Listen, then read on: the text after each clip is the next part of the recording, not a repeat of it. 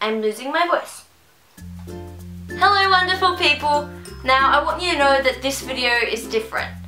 I don't know how much you already know about lookbooks, but they originated from models making portfolios of themselves and their best modelling work and then sending it out to agencies. But over the last few years it's become a really popular YouTube concept where girls who are generally rich and pretty show off their latest haul of clothing.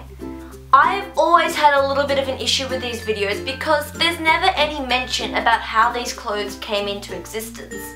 You see, the truth is that people are being exploited. There's poor working conditions, unreasonable hours, unfair pay, child labour, and there's no benefits for workers.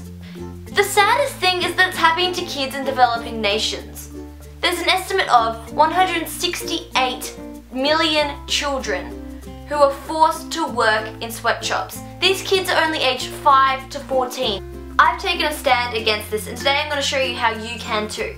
All of my clothes are bought ethically, so I either buy them from op shops, markets, or they're fair trade approved.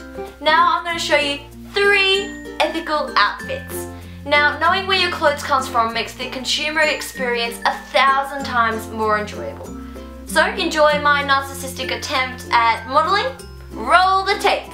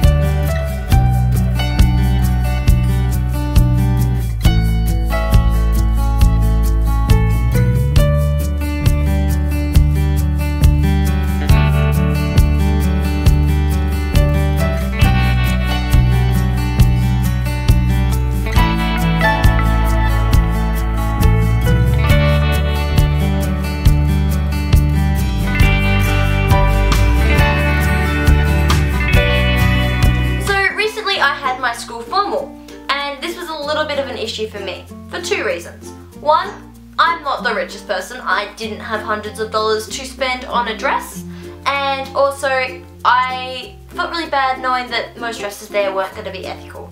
So I tried to fix this problem for myself at least by sourcing a dress from a market. So it cost me $2. I added a waistband of silk and it had lace at the bottom. Here's a picture. Woohoo! La la la la la la la, picture time. So I was able to go to my school formal, 1, knowing I looked great and with a clear conscience, so that was really good as well. So guys, that's all we've got time for this week on Christa's channel. I want to say a big thank you to my buddy Charlie. She helped me with all the filming for the lookbook stuff. I want to say a big thank you to you for watching this video. Like, comment, subscribe. You know the drill.